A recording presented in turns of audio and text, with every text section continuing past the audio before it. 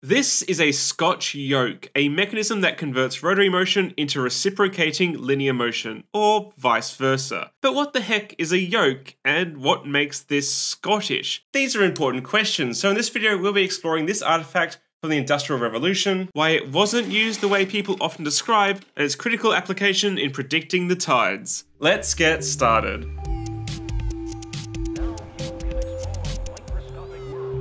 Since the dawn of the Industrial Revolution, engineers have had to come up with creative methods of converting between linear motion and rotational motion. And let me tell you, they came up with a lot. From the humble crank to the mesmerizing sun and planet gear, the Industrial Revolution birthed a whole range of methods to achieve the vital task of converting the reciprocating linear motion of steam engine pistons into continuous rotary motion, transmitted through gigantic flat belts across vast factories, and used to power pretty much every machine at the time. And this, the Scotch yoke, was one such invention. It constrains a rotating element by way of a pin within a slot which slides back and forth. When driven by the rotating side, as in this example, it creates smooth, reciprocating linear movement at the output. Historical documentation of the Industrial Revolution and its various inventions is quite narrow. There is plenty of documentation surrounding James Watt and his invention of the steam engine, but names and dates attached to this quaint little mechanism have proven quite difficult to track down indeed. The Scotch yoke appears in technical manuals of mechanisms dating back to the early 19th century and is described within the book 507 Mechanical Movements as, quote, crank motion with the crank wrist working in a slotted yoke, thereby dispensing with the oscillating connecting rod or pitman. But what does Scotch yoke actually mean? Well, yoke refers to a device which connects two parts together, controlling their movement, and is referenced heavily in engineering documentation from the time. But Scotch was harder to pin down. Many people, including every AI service out there, seem to think that it refers to a Scottish origin of the device, but in my opinion, this link is completely baseless. I think it actually refers to the linear cutout in the same way that hopscotch refers to lines drawn,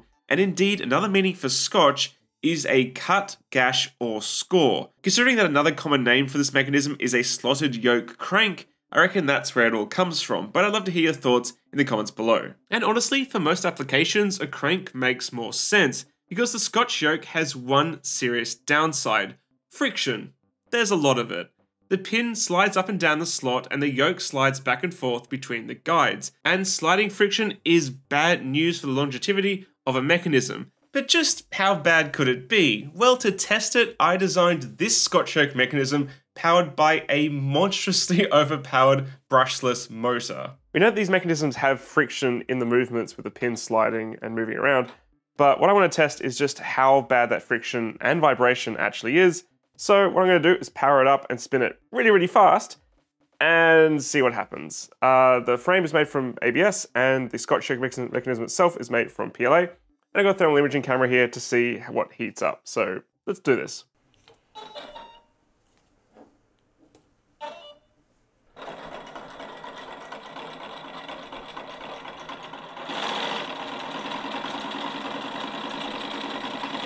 It's gonna get pretty loud.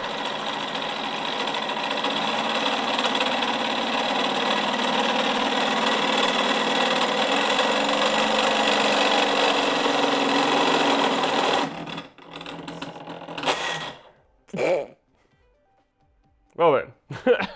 Well then, that didn't take long for the mechanism to explode and fail spectacularly, but to be fair, the moving components were printed from PLA. Now, as you may know, PLA softens at a very low temperature, and if you've read my ebook, The Ultimate Guide to 3D Printing Tips and Tricks, you would know that. Because the friction creates heat, that heat softens the plastic, and then the soft plastic creates more friction, and therefore more heat, and the whole system runs away to eventually failing catastrophically. Now obviously there is methods of reducing sliding friction, like using low friction materials or just slathering the whole thing in grease, but this design will not last nearly as long as an equivalent crank or sun and planet gear arrangement. In fact, I couldn't find in my research any example of a Scotch yoke mechanism being used in a steam engine to turn reciprocating motion into rotary motion like a sun and planet gear or crank. I'm sure it did exist. I found some model engineers who had made more recent versions with a Scotch yoke, but I couldn't find any commercial use. But it was this document that was the breakthrough I needed.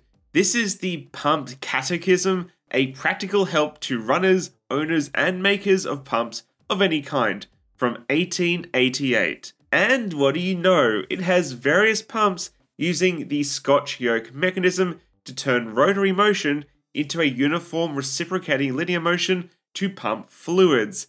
And what's even cooler is that it gives reasoning as to why. The author writes that the advantage of the Scotch yoke mechanism is, quote, the first half of the outstroke of the yoke corresponds to the first quarter of the crank revolution, and so on all around the revolution. This is not the case with the connecting rod, in which each quarter of the revolution of the crank corresponds to more or less than a half stroke of the piston or plunger. That is to say, the Scotch yoke has one major advantage over both the sun and planet gear and the crank. It produces a perfect sine wave. It's hard to see it just by looking at it, but if I plot the amplitude over time of a crank and Scotch yoke and put them side by side, you can see that the crank doesn't produce a perfect sine wave. It's close, but only the Scotch yoke is 100% accurate.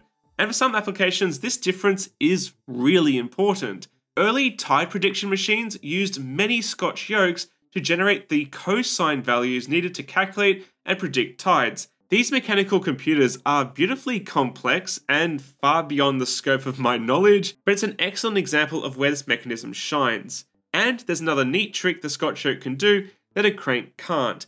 It can be programmed. By changing the slot to another shape, you can drastically change the output, adding dwells, rapid direction changes, and more simply through slight geometric changes. You can get quite creative with the curves and the outputs it creates, but it's not going to be as free-form as something like a cam, which really is the king of mechanical programmed movement. Many people over the years have expanded on the Scotch yoke mechanism to improve it in various ways, but I got to thinking, could the sliding friction be removed entirely? In 3D printers, the X, Y, and Z axes slide back and forth for hundreds to thousands of hours without significant wear. But how do they do it? Well, with these linear bearings. These are a much more modern invention, but these clever devices contain captive ball bearings, converting what was sliding friction into roller friction, which is a lot lower and far less destructive on the motion components. So I got to designing and building my own design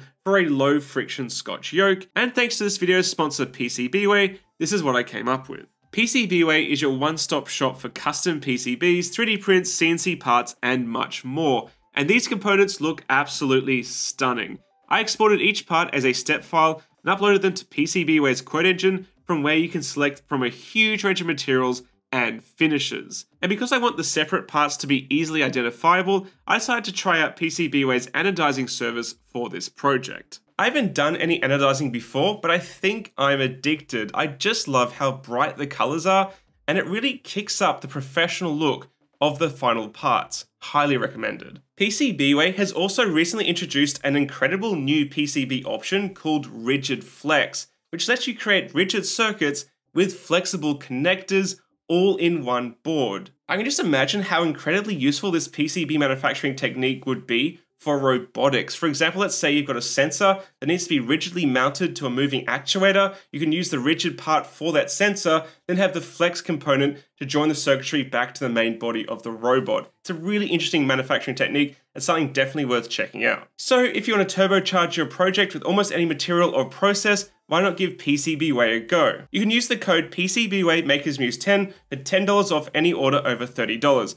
More information in the video description below. Big thanks to PCBWay for sponsoring this video. Instead of a pin that slides up and down a slot, my variation on the Scotch yoke uses a linear bearing riding on a constrained rod to create that reciprocating motion. And this component also has a bearing on which to rotate as it moves. The yoke is supported by two 8mm linear rods which ride on 4 linear bearings to stabilize the entire contraption. I slapped that same brushless motor on the back with a 3-to-1 reduction, and this was the first test.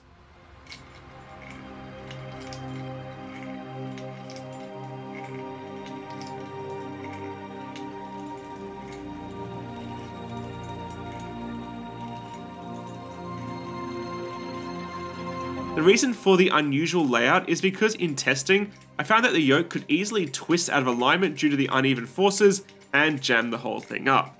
A big linear rail instead of rods would probably have worked as well, but all of these components start to stack and that causes problems of its own. So by moving the rods to the top and bottom, the entire movement is rock solid and very low friction. And as a side benefit, you can clearly see everything that's going on. I'll be honest, I don't think there's any practical application for my modified Scotch Yoke mechanism. At the end of the day, it just turns rotary motion into reciprocating motion, just in a slightly different way to a crank, which is much simpler. But it is far more interesting to watch visually. It's mesmerizing, which makes it a great choice in my opinion for any sort of mechanical art. We need to turn a rotary motion into a reciprocating motion to move things back and forth, chain up different mechanisms to make all sorts of interesting things. Thanks for watching, guys. Bye.